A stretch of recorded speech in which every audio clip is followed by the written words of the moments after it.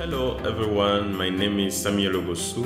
I'm a 3D artist from Paris, and in this course we'll learn how to model an espresso coffee capsule in Cinema 4D R25.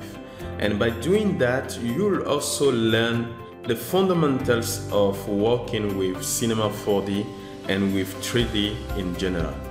Through this project, you'll learn all the basic techniques you need to carry out your own project.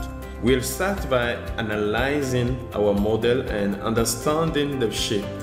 This step is very important because it will give you a better idea of how you will create your model.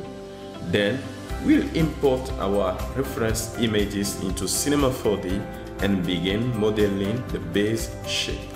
We'll use some tools and techniques to model our coffee capsule, and we'll use some generators and deformers to get the final result. At the end of this course, you'll be able to use my techniques and my workflow to model your own object in Cinema 4D like a pro.